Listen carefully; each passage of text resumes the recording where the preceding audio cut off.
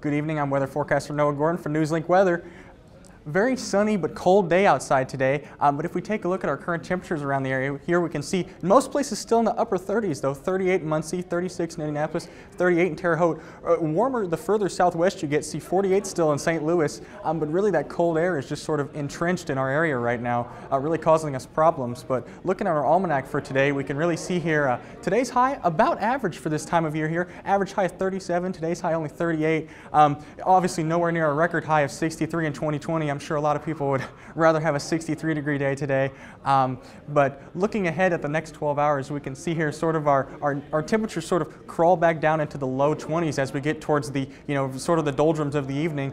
Only 20 degrees at 4 a.m. here, and that's really going to be our low for tonight. See, it's going to be partly cloudy, a low of 20. Winds are still going to be out of the northwest at 10 to 15 miles an hour, and are just going to make it feel way colder than it really is. Just going to be something where if you're headed out, you need to bundle up, grab the coat, grab the gloves, especially if you're headed anywhere. And it's really only going to get worse as we head into tomorrow morning, especially the morning commute. See, right now here, 10 degrees feels like in Muncie, feels like 11 in Indianapolis. So really still cold right now, but it's really just going to get worse and worse if we get colder.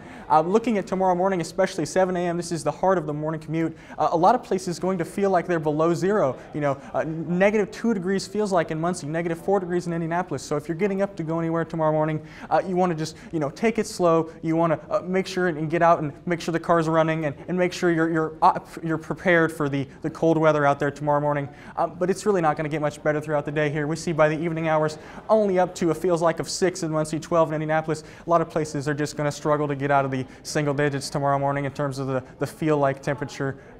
But even into Saturday here, still just going to be another cold day Saturday morning too. So just really stuck in this sort of frigid wind chill that's just going to sort of bury us in cold for the next couple days. But tomorrow, going to be a little less sunny, high of 23. Winds are going to be out of the northwest, a bit stronger, 15 miles an hour, gusting up to 20. Just going to be another one of those very cold, bitter winter days.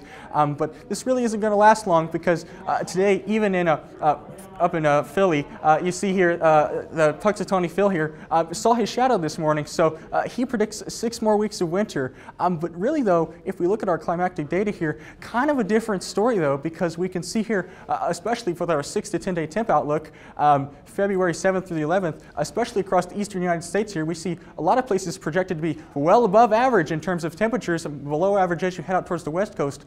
But very much going to be interesting to see here whether Puxatawny Phil is right or not. Definitely going to be something to watch over the upcoming weeks. But looking at our 7-day forecast here, we can see cold temperatures sort of entrenched as we head into the weekend. But as we go towards the end of the week, a sort of a warm-up as we head into Monday and Tuesday, may even hit 50 on Tuesday before rain and showers sort of dampen our expectations as we head further into work week. For more information, make sure to follow us on Facebook and Twitter at NLI Weather.